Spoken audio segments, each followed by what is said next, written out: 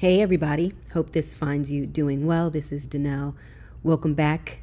If you're new, welcome. Today with Networkchain, we are going to talk about Bitcoin, of course, what's happening in the cryptocurrency markets this past week, as well as some of the biggest news stories, mostly related to Bitcoin over the past week, and what the future could be lying ahead for us all in the cryptocurrency markets. Let's go ahead and get started. As usual with the cryptocurrency market update, Bitcoin currently trading at $69,300.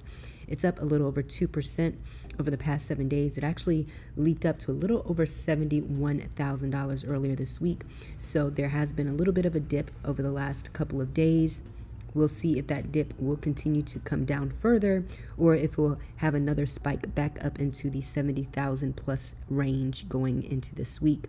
We have Ethereum trading at 3,682. So we had that news of the Ethereum ETFs being approved, but there's still a lot of red tape that the issuers have to go through in order to have it actually change or trade, on the exchange, on New York Stock Exchange, etc. So we're still waiting for those filings and for that finally to be approved for trading, for public trading. So it still could be a little bit of time from now. But Ethereum, after a little bit of that bump from that news, has come back down to earth a little bit, down 3.82% in that $3,600 range. We have BNB. They reached an all-time high over the past week. They are trading at $682, up 13% over the last 7 days. We have Solana. It's down a little bit, nearly 5% at 158. XRP still trading in that 50-cent range. It seems like they've been trading in that range for a very, very, very long time.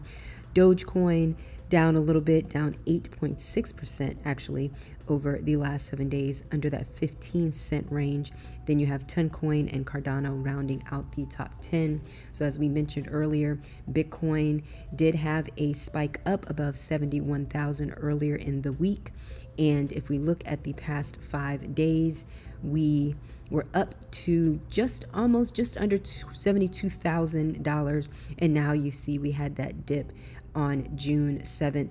So we will continue to obviously keep you posted on what's happening with the Bitcoin price, but sometimes you have to zoom out. So if we look at year to date, you can see that Bitcoin is still performing very well, not only post-halving, but even pre-halving. The halving happened in April, and you can see year to date, Bitcoin is up over 56%. So sometimes you just gotta zoom back. We're still kind of trading in this range. This actually isn't bad. We're still probably in this accumulation range. So just continue to keep stacking if that's something that you're interested in doing.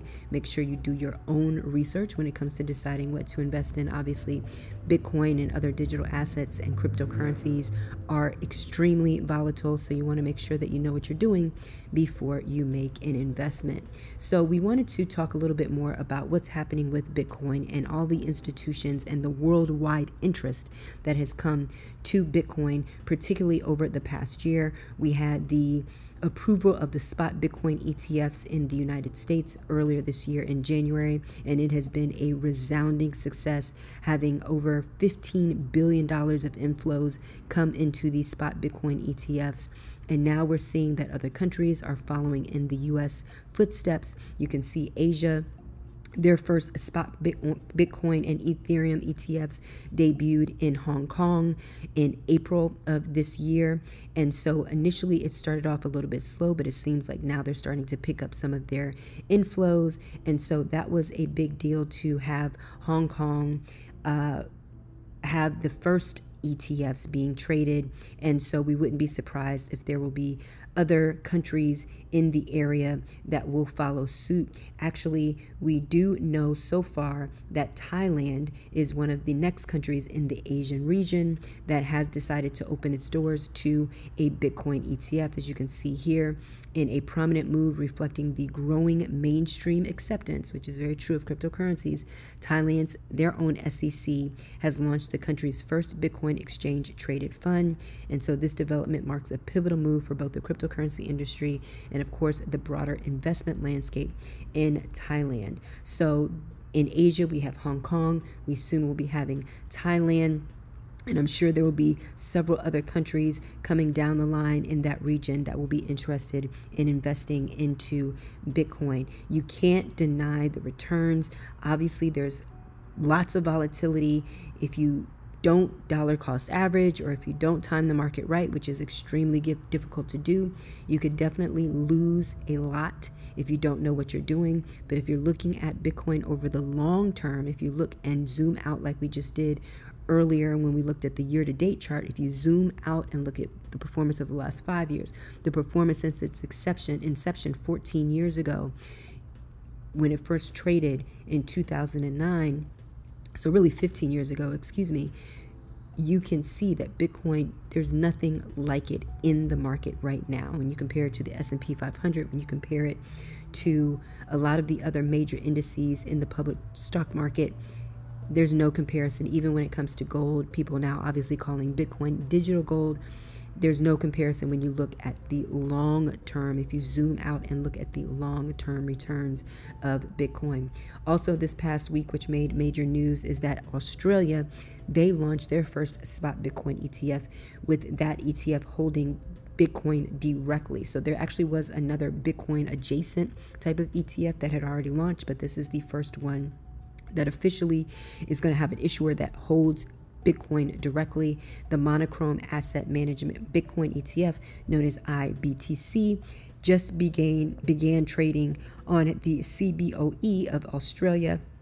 They have a little bit of a higher management fee compared to the spot Bitcoin ETFs in the US at 0.98%. So they're definitely buying at a premium. But this is just another indication of the interest that is in Bitcoin, not only by retail investors, but also by institutions. You can't deny, once again, those gains. And so now institutions, not only in the United States, but also around the world, are interested in getting a piece of what many are calling digital gold. As you can see here, the development in Australia follows the successful launch of the spot Bitcoin ETFs in the US, and these ETFs have seen considerable success, reflecting strong investor interest and confidence in Bitcoin.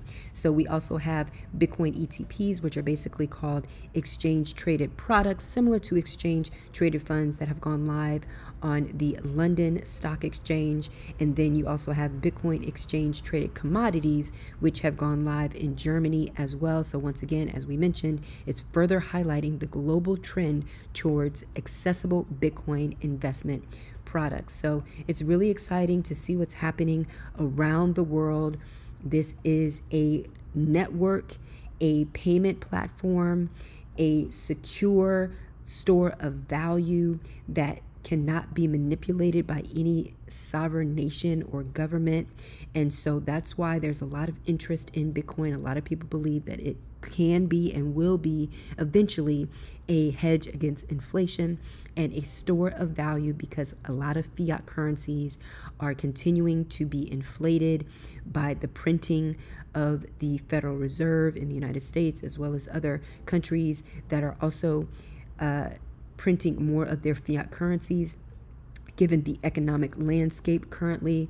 And so a lot of people are hurting. So we just want to provide information as much as we can, especially when it comes to learning how to invest, learning how to make your dollar work for you, especially when that dollar is losing purchasing power. What is it that we can put that dollar into so it doesn't not only lose purchasing power, but also gains purchasing power? And right now, we believe that Bitcoin is one of those assets that has a great possibility of being able to do that for us. So make sure to keep posted here at Networkchain, not only on YouTube with our weekly YouTube videos, but also on X as well as IG. And just two quick other stores that we'll get into. Coinbase continuing to expand. They have introduced the smart wallets. They announced it a while ago, but now it has officially kicked off, and these smart wallets are allowing for us as users to have more autonomy over our digital assets. So you can go here to the Coinbase blog to learn a little bit more about smart wallets, and basically it's making getting on chain simpler. You don't have to worry about the seed phrases. All you need to do to open up this wallet is be able to use a fingerprint or Face ID using either Android or Apple phones. You can also access it via your laptop. So there's ways that you'll be able to mint NFTs, be able to trade your crypto, as well as transfer your crypto, be able to do a lot of different things on the blockchain using this smart wallet. And lastly, we'll mention that Robinhood, which is now looking to expand globally, has acquired the crypto exchange Bitstamp for $200 million. So they're diving even deeper into the cryptocurrency market. They do allow trading of certain cryptocurrencies on their application, but now by buying Bitstamp, it's going to give them more exposure to particularly Europe, because it's well known and well used in the Europe region. And so now they will also have access to institutional clients. Robinhood is definitely looking to get into digital assets and dive a little bit deeper than what they already have. So this just goes to show that traditional finance is definitely being shaken up. We're seeing that these new financial services firms and brokerages are looking to expand into digital assets and cryptocurrency. So this is just the beginning. So just make sure that you learn as much as you can about what we believe is the future of finance. Don't take our word for it. Definitely go do the research on your own. But we really appreciate you coming back. And if not coming back, we welcome you. Please come back again to watch us here at Networkchain. We'll try to keep you posted on everything related to emerging markets, particularly in cryptocurrencies and digital assets. In the meantime, we look forward to catching up and linking up with you on the Networkchain. Take care. Bye-bye.